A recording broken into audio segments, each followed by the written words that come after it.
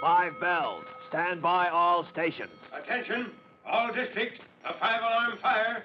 5 bells. Move in immediately. That's it. Let's go. Let's go. Firefighters.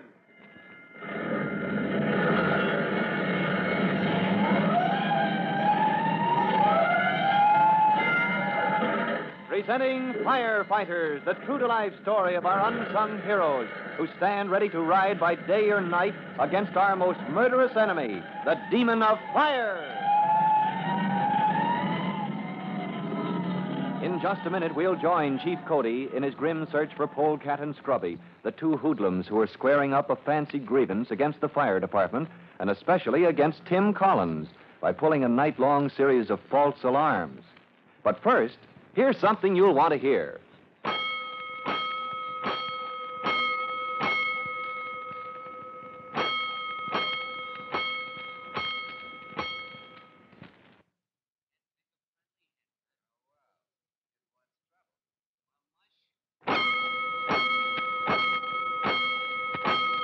Let's go, firefighters.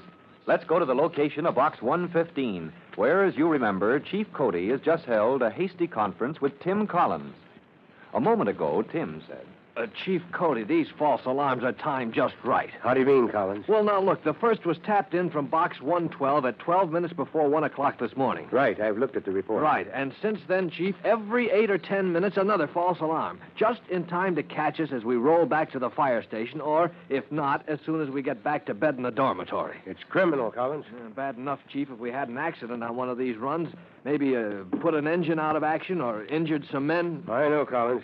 I can't think of anything worse than an accident on the way to a false alarm. Well, sir, we take that risk on any run we make, but suppose a real emergency came up. Somebody really needed us when we were answering one of these fake calls for help. It could happen, Collins. It's been known to happen. And another thing, Chief. Hmm?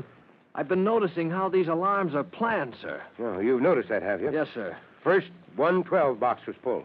Then 116.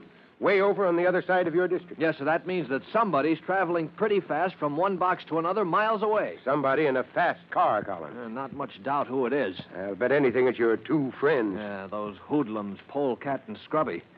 Chief, can't the police check up on them? I've got 2 police cars helping me patrol the district, Collins.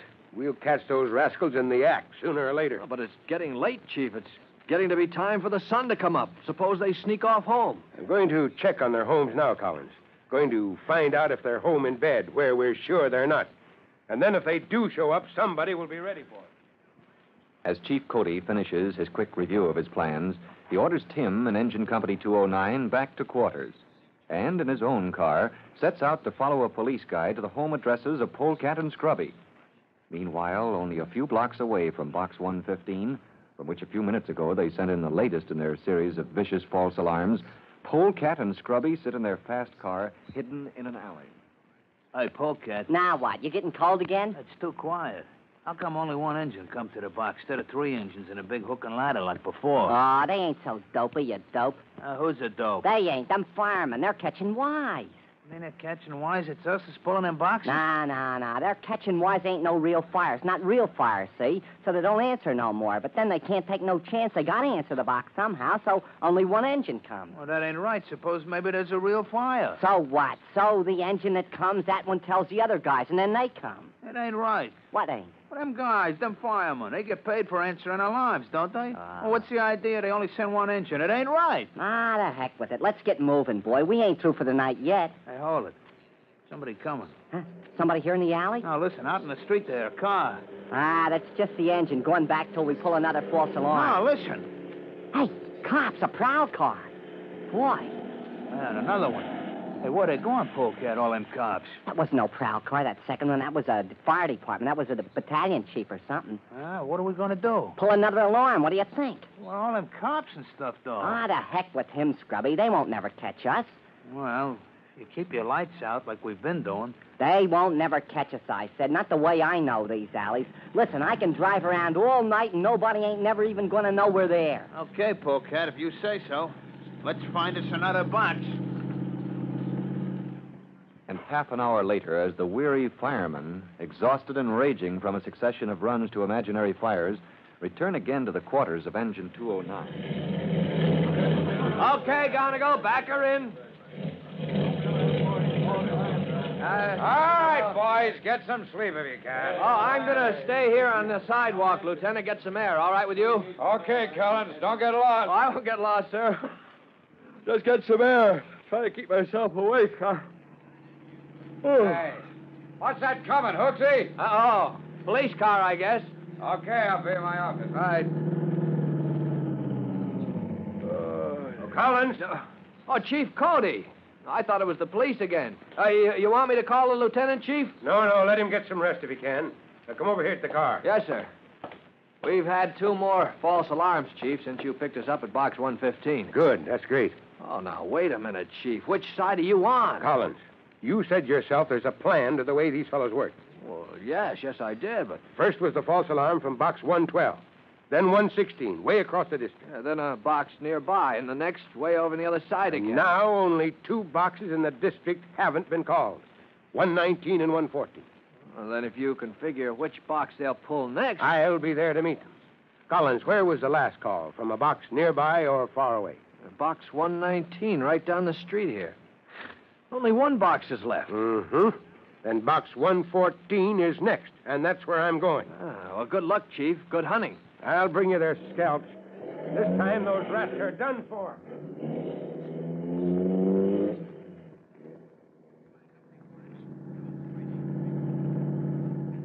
Here we go, Scrubby. This is the last one. Can't we stay in the alleys till we get near the alarm box? Not this time, but who cares? We got the speed, ain't we? Well, them cops has been zigging and zagging all over. We see a prowl car, we just duck. After this box, we duck anyway. Out of town, huh, Polecat? Like you said, we go somewhere till they forget about it? Yeah. Here's the street. Hang on, we're going to take off. Polecat, like you said, we're going to leave town, huh? Yeah, sure, till I forget. Only they ain't never going to forget what we done to them tonight. Creeps, they've been rushing them engines around for 3 hours. Never no sleep or nothing, not tonight. Some fun, huh, Scrubby? We ain't never had no more fun. I'll say. Not even maybe the time we stole your old lady's canary. And Jimpy down at the pool room to give us a box of cigars for it. Yeah, and your old woman, we told her, must have flew out the window and got run over.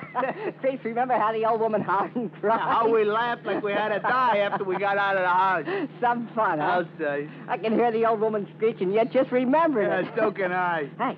Well, we coming to the firebox? Yeah, the next corner, but... Huh? Hey, something is screeching. Something's coming up behind us. Hey, that's a siren. It's the cops. Yeah, I think it...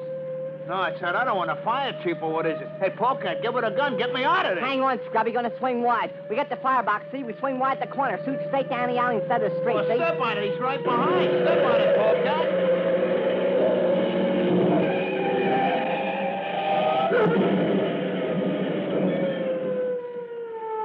Great blazing blisters. They hit the truck. Stop here, Vito. That car's burning. Okay, Chief. Well, leave the alleyway clear, Vito. Don't drive down there.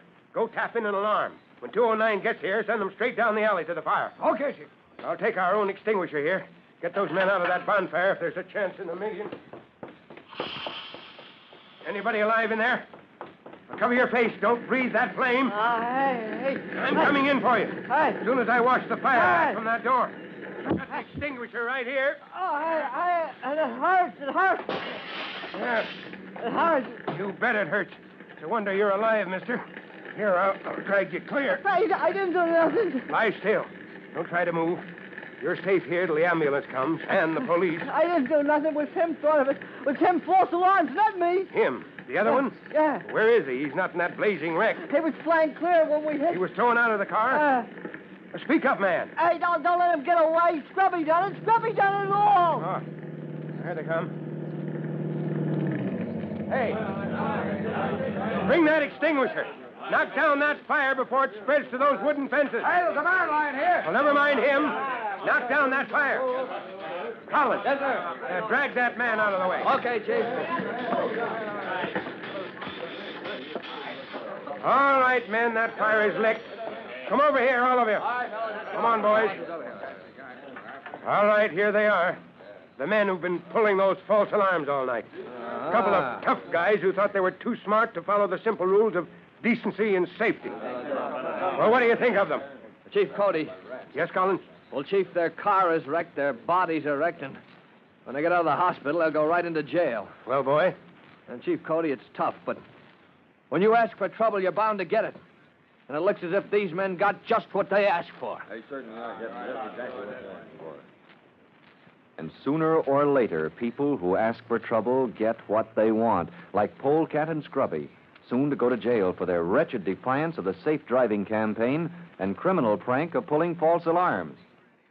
As for Chief Cody and Tim Collins, new adventures await them, as you'll hear in our next true-to-life episode of The Firefighters. In just a moment, Chief Bob Cody will tell you, boys and girls, how you can help the firefighters in your own hometown. But first, here's a message you ought to hear.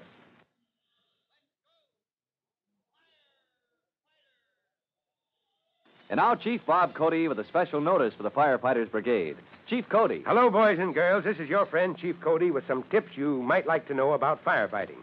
For instance, you may not know that we think of fires as coming in 3 separate classes. Class A is a fire in wood or paper or any other ordinary kind of material that burns easily. And a Class A fire can usually be controlled by cooling it down, lowering the temperature with water or some kinds of extinguisher spray. Soon I'll tell you about the other kinds of fire.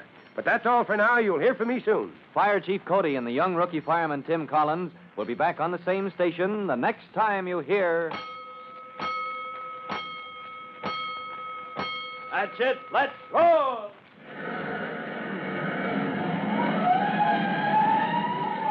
Let's go! Firefighters! Firefighters is a copyrighted feature of William F. Holland Productions.